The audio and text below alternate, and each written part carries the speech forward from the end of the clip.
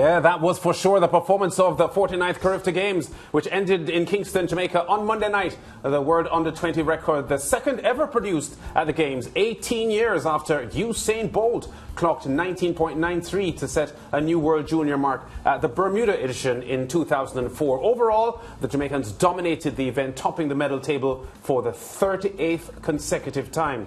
The last time the Jamaicans didn't top the medal table was in 1984 when they were beaten by the Bahamas. Jamaica, 45 gold, 29 silver, 18 bronze. The Bahamas second, 4 gold, 6 silver and 7 bronze medals. The British Virgin Islands, their best ever finish at the CARIFTA Games as far as medals are concerned in the medal table. 4 gold, 2 silver and 1 bronze medal. Trinidad and Tobago were the second best as far as medal holds were concerned, 23, but 2 gold, 11 silver and 10 bronze medals. Guyana, 2, 3 and 2. The US Virgin Islands, 2, 1 and 0. Barbados picked up 1 gold, 4 silver and 6 bronze medals. French Guiana, 1 gold, 2 silver.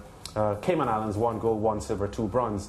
The Dominicans picked up a gold and a silver medal. So Leighton Levy and Hubert Lawrence were both part of SportsMax's excellent coverage of the 3-day meet, and they join us now to talk about a lot of what happened over the past 3 days. We will focus on what the outstanding Adasia Hodge did in the next segment. For this segment, though, we are focusing on what the Jamaicans did. They were dominant as they usually are. Hubert Lawrence, great to have you in the studios here on the SportsMax Zone. And we have Leighton Levy joining us on Zoom as well to recap the absolutely fabulous performances that we saw at the CARIFTA Games over the weekend. And although the Jamaicans dominated, there were some absolutely exhilarating performances from some athletes from other countries. But Hubert, you've been, I don't want to say covering the CARIFTA Games for more than 30 years, but you've been following the CARIFTA Games for more than 30 years, for sure. Great for track and field fans that after a 2-year break due to COVID-19, the Games finally back. How did this one grab you, and the continuation of the dominance of the girls and boys from all across Jamaica?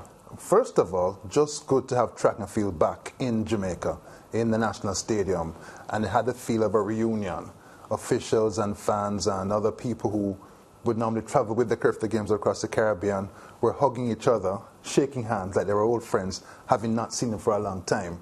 So it had the feel of a reunion. So Mike Sands, when he came in, he said that same very thing, and that's how it felt. Great to hear the band playing again, the John Connor band, and great to see the athletes out there. So first things first, the resumption of track and field, a symbolic opening up of the Caribbean after COVID-19, so very important. And on the track and in the field, excellence everywhere you looked. Yeah, the world record run by the girls, though, the 4x100 sprint relay under 20, as fabulous as it was, Hubert, we can't say that it was unexpected, because given the quality of the 4 athletes that were lining up, it was pretty easy to predict that there was going to be a world record. How big the world record would have been would be a different story, but not surprising that we saw that world record. Surprising that you get it on April the 17th. This is early in the season. That lineup has never run together before.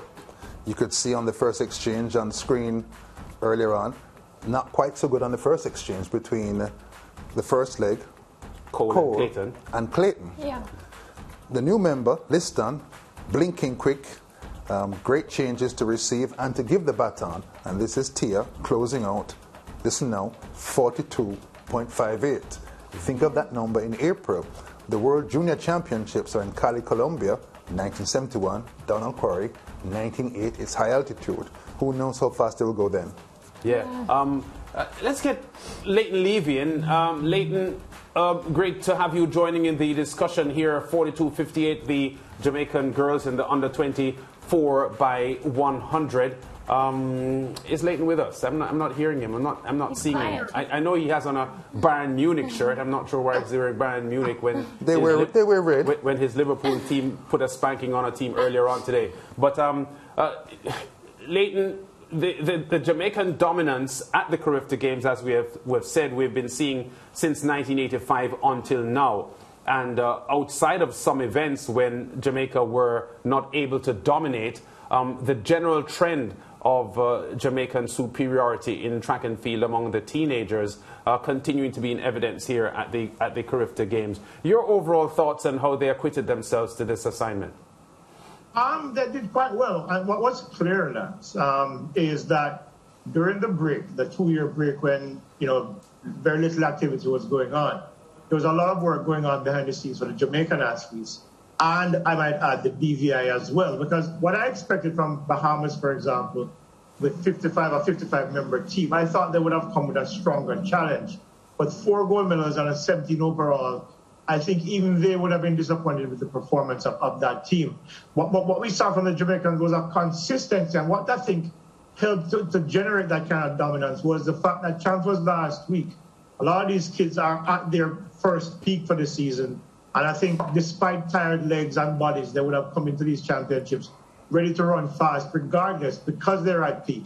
Of course, what they will do for the remainder of the season is of course, down to management. But it was a very impressive performance. Dominance in every sphere you can think of. And to think that it could have been more, given that Rasheen Dwyer was disqualified in the 800-meter final for obstruction and the fall of Granville in the hurdles. It could have been 94 medals, and of the 94, 47 gold. So you're looking at a very, very dominant performance that could have been even more dominant. Yeah, Leighton, and you speak of the dominance, and a lot of the other Caribbean athletes looking on, and just our Caribbean viewers would wonder, why is there such a gap in the performances when it comes to Jamaica and the rest of the Caribbean? What would you attribute to that? A couple of things. One, the population size. We have almost 3 million people, which means that we have a larger pool of people to select the talent from. Also, I think our grassroots program here in Jamaica is the strongest in the region, notwithstanding what the Bahamas does year in, year out. But I think our grassroots program is what gives us that distinct advantage year in, year out. When you look at the prep school champs, the primary school champs itself, and the raft of central champ, all the different development meets, you're not seeing that kind of level of competition in the smaller islands. For whatever the reasons are, I won't even begin to guess why. But I do suspect that they could do, across the region, they could do a better job of more development meets and a stronger grassroots program, because we've given them a blueprint of how it can actually work. And it's kind of surprising in some instances that it's not been adopted as completely as there is opportunity to do. Because when you look at, for example, I mentioned the Bahamas, but when you look at what the BVI has done, so just over 30,000 people, and they're third in the standings, and only reason why they probably haven't had more medals is because of the size of the team that they had. And I think, when you look at the realities of what they were, the island was devastated during the hurricanes in 2018. They're probably just recovering. When you look at their 4x4 female squad especially, you will see that a lot of good work is going on behind the scenes. So those are a couple of the factors, I think, why Jamaica continues to dominate, Maria, because I think, the combination of population size and a better grassroots program and more development needs that give our athletes that competitive edge is what gives us that distinct advantage. Yeah, I know Hubert, he's with us. He wants to join in on the discussion. Yeah, 2 quick ones to add to your list, Leighton. One, the coaches. GC Foster College is here in Jamaica. There are more quality coaches at every level, high, primary, prep, and college, per square foot. And second of all, Jamaica worked with the government to bring track and field back early during the pandemic. Lots of the teams in the Caribbean have just come back this year. TNT, for example, just began to have gatherings and therefore meets outdoors a couple of months ago. And so Jamaica is not just stronger, better coached, bigger in size. Bahamas is 400,000 people. That's 7 times smaller than Jamaica. But it's also further along the curve of recovery from the pandemic. And more work. Champs came back last year. A lot of the other countries are coming back this year. So Jamaica is ahead in the recovery athletically from COVID. Yeah, I think that's a very good point Hubert is making, Amara and Leighton, because the margin of Jamaica's dominance in this CARIFTA Games 2022 was significantly more than we had seen in the past. Yes, they topped the medal tables before every year, pretty much, but they have never won 92 medals before. and the team that finished second has never won so few medals against the Jamaicans. So the factor of a lot of the other countries. A lot land since 2012. That's the first year when the team size grows from 70 max to 80 max. Because of the population, Leighton pointed out to you, Jamaica is the only country that can every year respond to that 80 team max. Yes. And so you've got more soldiers in the battle. And therefore, if, let's suppose Barbados, 18 team members this year, for whatever reason, you win their medals. They're normally a 30-medal team. Barbados, Bahamas, a 30-medal team. The top 4, 30 medals, Trinidad and Tobago. But now Jamaica is able to take some of these medals. And the new teams, Guyana and the BVI, are able to take up the medals that these teams are not ready to reclaim because they're not back up to speed. Yeah, and the fact is that because of the depth of talent with the Jamaican teams, there are a lot of years where athletes who don't make the Jamaica team, if they made the team, they probably would have won medals. So there are high-quality athletes, teenagers in Jamaica who don't make the CARIFTA team, who would probably make any other CARIFTA team. None greater than Karika Hill. Yeah. Exactly. World under 18 sprint hurdles record holder, 12.71. She can't make the Jamaica team in under 20. Yes. She watches this thing on television. And she's the world leader at under 18, both 100 and 100 hurdles, isn't she? That's the depth from what the size gives you. Yeah. I was actually sitting next to her in the stands on the final day, and you literally saw her flinch while the hurdles racers were going on, knowing that she could have been there. And I said to her, listen, sometimes you have to take a step back to move forward. And she agreed, and her mom was, so very proud of her, because I think she collected an award for the world record that she set at champ at amazing 12.71. But she's more determined than ever now. So of course, in the latest iteration of the CARIFTA Games next year, assuming that she's still here, you have to wonder that she will come back with a chip on her shoulder, which could make it very, very difficult for those who are. Yeah, I wanted to talk quickly about the individual sprinters that caught the eye for the most part. And the hottest name on the lips of track and field fans would be Tina Clayton and Brianna Liston, the 100 and 200 meter champions in the under 20 divisions. And there's a lot of feeling, Hubert, among the Jamaican sporting fraternity that these athletes have the potential to keep Jamaica's flag flying high at the highest level in the way that Merlene Ottey and Shelly-Ann Fraser-Price and Elaine Thompson-Hira had been able to do and still are doing.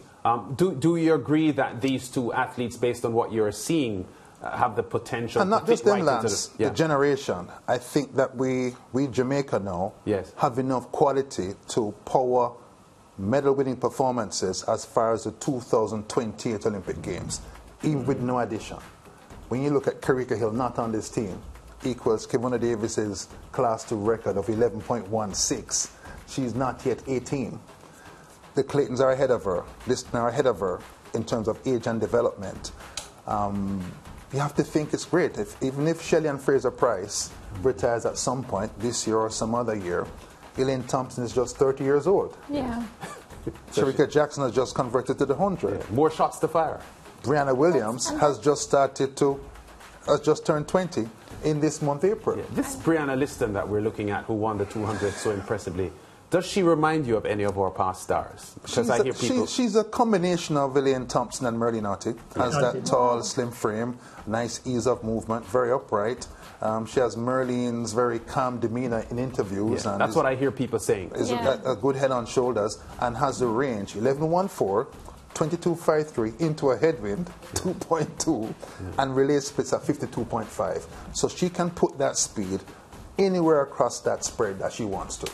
And the point go ahead. Can I just add something quickly here? And as it relates to that future generation, lads, think about this. At Champs just over a week ago, we saw a race in which Tina Clayton ran 11.22 and Liston 11.23 and 11.26 into a minus 2.8 win. That equates to, in zero win, no win at all, 11 flat. And if they had had the win from Karika Hill's Class 2 11.16, that would have been somewhere between 10.92 and 10.95 at 17 years old. The Clayton twins don't turn 18 until August. And Cole. The whole relay team is 17. Yeah, 17. So you're looking at immense talent because you factoring all of the improvements of equipment and training and nutrition and everything. These girls at this age are faster than Shelly and Fraser Price ever was. Veronica Campbell, because remember Veronica Campbell has a record at 11.13. She was what, 18 went at the year at Veer. These girls are ahead of or the current cup of grace in terms of what their progression is. Yes. So, for them to make that leap to senior ranks, if they manage to do that, could actually end up being among some of our best female sprinters of all time. And it is the females that have been carrying Jamaica's sprinting prowess for more than, since 1980 with Merle Notty when she won that first Olympic medal in Moscow. Yeah. Okay, Leighton, stick with us. We're going to continue in the next segment, or recap of what happened at the CARIFTA Games, but we'll transfer the discussion now to the likes of a Deja Hodge and some of these outstanding Eastern Caribbean performers at the CARIFTA Games over the past weekend. Back in a moment.